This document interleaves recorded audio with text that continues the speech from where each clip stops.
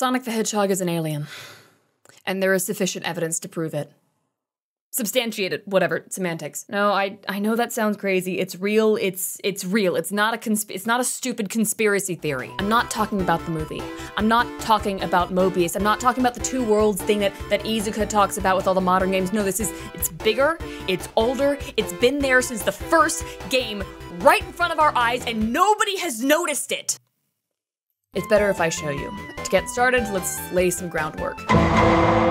Simply put, this theory only applies to the games up to and including Sonic Adventure 2. After SA2, the original Sonic team largely disbanded and the series writing was in new hands. As a result, much of what I'm going to talk about in this video was retconned in later games. So don't come at me like, but in Sonic Heroes and in Sonic Unleashed, no. It's only games before and including Sonic Adventure 2, okay?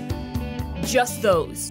In Sonic 1, we meet both Sonic and Dr. Eggman, the evil scientist bent on taking over South Island and subsequently the world. He's after the Chaos Emeralds and has been capturing innocent animals to use as live batteries for his army of evil machines. Sonic is the only one who can fight against him. Now, there's something interesting here. According to the Japanese manual, Eggman isn't just after the emeralds, okay? More importantly, he's after Sonic. This isn't really mentioned as such in any of the rest of the series, but we see the theme cropping up over and over in the form of Eggman creating pseudo-Sonics that can never quite hold a candle to the real thing. So the question is, why is he after Sonic? Believe it or not, we actually get our answer to this in the next game. Sonic the Hedgehog 2 introduces the 7th Chaos Emerald, as well as the obvious Super Saiyan reference that is Supersonic. Now this is important, actually. We now know that not only is Sonic collecting the Chaos Emeralds, he's able to use them to achieve a super-powered form. Remember this. We are coming back to this. Next up, Sonic 3 and Sonic and Knuckles. Now this is really where it gets going. Enter Knuckles. We learn that he's the guardian of the Master Emerald, the battery that channels the power of the Chaos Emeralds and keeps Angel Island afloat. But there's more, right? There's a story in the environment of the game, and it's never openly explained. The mural. The Hedgehog statues in Hydro City. Evidence of advanced technology worked into the level design of Hidden Palace Zone, warp pads on and around Angel Island. We're familiar with the stories of cities like Atlantis and Laputa, and sci-fi has for ages adored the notion of ancient aliens being responsible for the pyramids and phenomenal mathematical brilliance of the Mayas. It's basically a given that anytime you see an ancient culture in a story that involves sci-fi elements, aliens are gonna be just around the corner. But there's more. If it was just about the tropes, then we'd be saying that Knuckles is the alien here. But that's not what the evidence suggests. Sonic 1's South Island is called a treasure trove in the Japanese manual, not just because of the Chaos Emeralds located on it, but because of its various ancient relics. Relics that, like those on Angel Island, are Greco-Roman in style. Sonic 2, West Side Island Aquatic Ruin Zone, same thing. It's certainly a far cry from what we'd call echidna architecture. It's early South American design versus highly advanced futuristic teleportation tech with Greco-Roman leanings. These were two very different cultures and aesthetics here. Whoever built this, namely the echidnas of the Knuckles clan, most certainly did not build this. So there's more going on here. And the key to learning it is in ancient echidna history. The legend of the Chaos Tragedy, as we shall call it, is basically your archetypical flood story, but with Dragon Ball. According to the Sonic Adventure Japanese strategy guide, the echidna of the Knuckles clan were once peaceful. Led by their matriarch, they protected the Chaos Emeralds and their shrine from outsiders, and behaved according to the legend passed down. The servers are the 7 Chaos.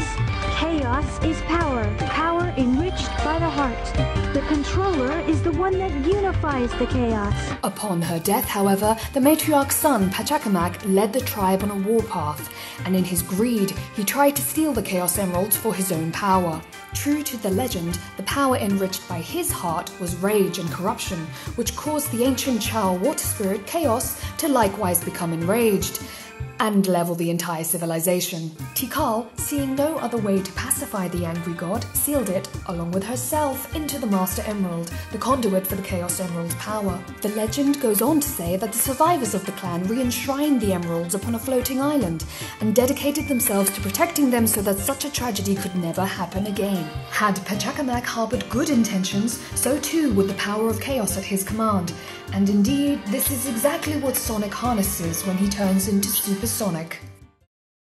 The record of this tragedy is inscribed in a mural on the walls deep within the mystic ruins. The Knuckles clan did not know much about the emeralds at all. If they did, they'd have known about its guardian deity, Chaos, and probably wouldn't have been likely to provoke him. So they couldn't be the origin of all his advanced technology based around chaos energy. Somebody else had to make it. So let's apply our knowledge of alien tropes in sci-fi to this. The environments of the game suggest that some futuristic race of creatures that we never get to see in action is responsible for the futuristic technology that we see on Angel Island. According to sci-fi tropes, it's likely for this to be a race of aliens. No records of the race remain, and we must draw our conclusions based solely on cultural contradictions in the environment and no evidence that suggests it their nature.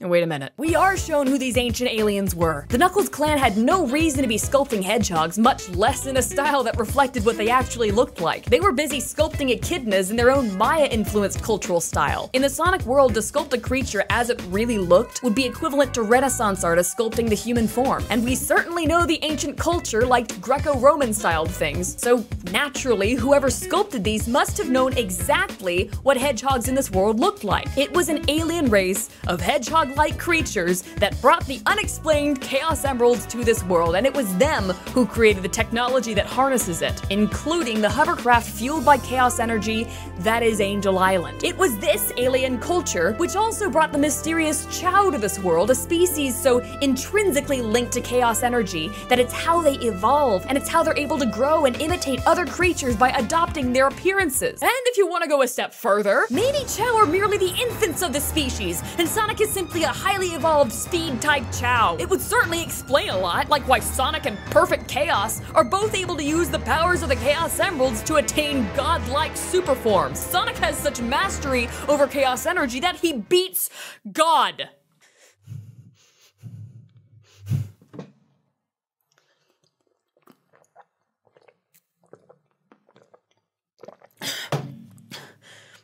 In the Japanese manual for Sonic 3, Sonic discovers a ring washed ashore with ancient runes inscribed upon it, and he's reminded of a story he heard once about an Angel Island floating in the sky, and he's filled with an inexplicable nostalgia. Sonic is tied to the Chaos Emeralds and the mystery surrounding them. Whether he's aware of it or not, he's continuously drawn to them and successfully collects them in every game to use to achieve an incredible level of power. Now you could stop me here and say, but wait! Knuckles, Tails, and Shadow can all go super with the emeralds, and you'd be right, they all do go super. But Sonic is the only one who can do it in any lasting sense. Outside of the special Sonic and Knuckles docking cartridge, neither Tails nor Knuckles is able to go super more than once, and Shadow dies as a result of trying to use it for too long. I know he comes back in later games, okay, I know, but this is, again, talking only about games up to and including Sonic Adventure 2, and Shadow was written to die at the end of that game. Okay? He's dead. Sonic is the only one who's able to use the Chaos Emeralds to achieve a super form more than once. He's even able to go into multiple super forms depending on the canonicity of the Super Emeralds. Eggman is after Sonic for this power. He wants to harness it. He's been practicing with animal-powered machines. He keeps trying to replicate Sonic's power with creations like Metal Sonic and Mecha Sonic. When that doesn't work, he tries to harness the power of another creature that can do it, Chaos. Then finally, he goes for the experiment mentioned in his grandfather's studies, Project Shadow. In Sonic Adventure 2, Rouge points out the contradiction between Shadow the Hedgehog and Project Shadow. There were two prototypes, the Bio-Lizard and what we the players know as Shadow the Hedgehog. The only consistency between them is the ability to use Chaos Control. Now logically speaking, that means this ability must have been Gerald Robotnik's only qualifying factor for Ultimate Life Form. So why'd he start with a big lizard, then go to a tiny hedgehog? Look at the structure of the Emerald's pedestals in the Space Colony arc. It's pretty obvious Gerald did his research. Gerald based his first prototype, the Bio-Lizard, on the echidna's depiction of perfect chaos. When that didn't work, he studied further and discovered the existence of Angel Island, the Prophecy Mural. This is it!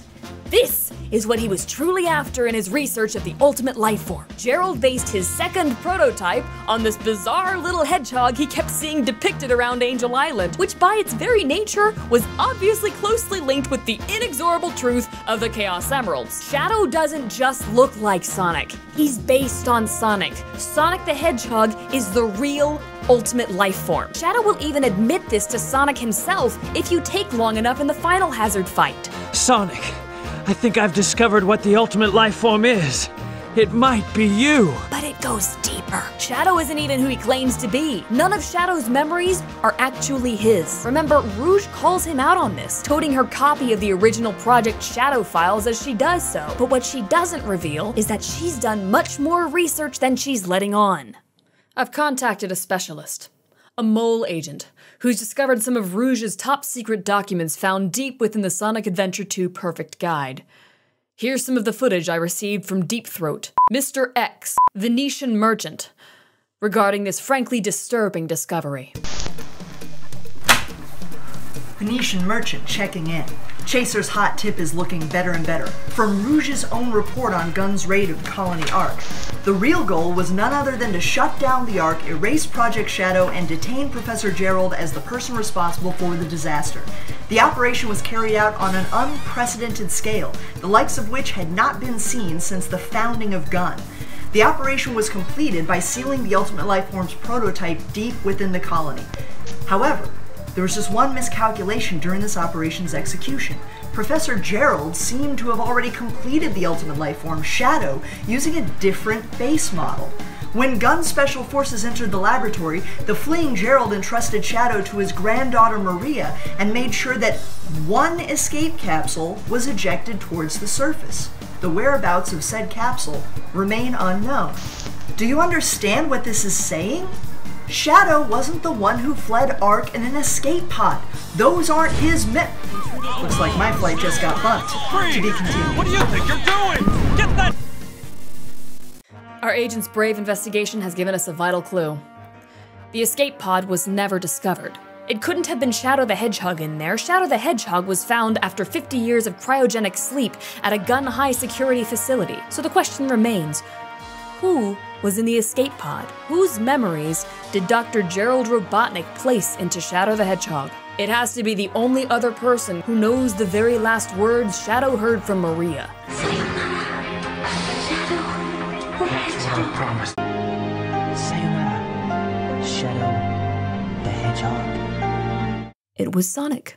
Sonic doesn't clearly remember his time aboard the Space Colony Ark. It's no surprise, considering his last experience aboard it would have been traumatizing, and it would have been followed by a massive impact when his escape pod landed on Earth. But these memories start to bubble to the surface when history begins to repeat itself. Like when he's once again on a pod, rocketing towards Earth, Sonic somehow knows how to use chaos control with a fake emerald, despite claiming he's never done it before. He even knows the appropriate way to say goodbye to Shadow, using a very specific word choice that he wouldn't have known to use without having heard it himself. Sonic lived aboard the Ark at some point, with Gerald and Maria Robotnik, likely when Gerald was studying him in his research on ultimate life. Maria's love for the Earth and all its people deeply impacted him, and instilled in him the same love for the planet that's as cool and blue as him. Gerald would later use Sonic's memories and the notes he took on him to create Shadow the Hedgehog, an imperfect replica of the ultimate life form under Gunn's supervision, and would program Shadow to enact his revenge for Maria being taken away from him. Sonic the Hedgehog is the real ultimate life form. As I mentioned earlier, only Sonic is able to handle chaos energy to maintain a super form continuously. Sonic is fine at the end of the final hazard fight, but the exertion is too much for Shadow to handle. He's exhausted, he's panting throughout the entire fight, and Sonic is continuously asking if he's okay. And at the end of it all, Shadow dies. In summary, Sonic, the last descendant of an ancient race of alien hedgehog-like creatures, is uniquely able to control chaos energy in a way and to a capacity that no other character in the games is capable of. Dr. Robotnik needs Sonic along with the Chaos Emeralds in order to achieve his plans of world domination, because Sonic is the only being who can truly harness the energy of the Emeralds without it killing him. And when he can't capture Sonic, he turns to alternative methods: Metal Sonic, Silver Sonic, Mecha Sonic, Chaos, Shadow the Hedgehog, and none of these can quite match up to the sheer power and prowess of controlling chaos energy that Sonic possesses. And Sonic doesn't even know it. Sonic has no idea he's an alien stranded on Earth. He doesn't remember there being anybody he's ever relied on. He doesn't know why he can turn blonde and super. He doesn't know why he's able to use the power of these 7 mystical artifacts. Sonic the Hedgehog is Goku